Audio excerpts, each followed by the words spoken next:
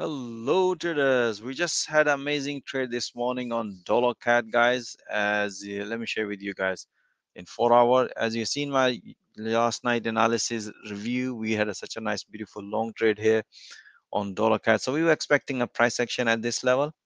And if you look at here, we have inside candle pattern, bearish inside candle pattern.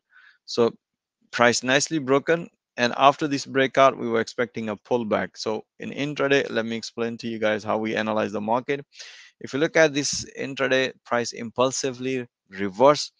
So in order for us to confirm if the price gonna stay below this level, we need a pullback. But if the price develop a false breakout, give us the confirmation long here. So based on this current analysis, if you look at right now, the live market price nicely develop a pullback around this level.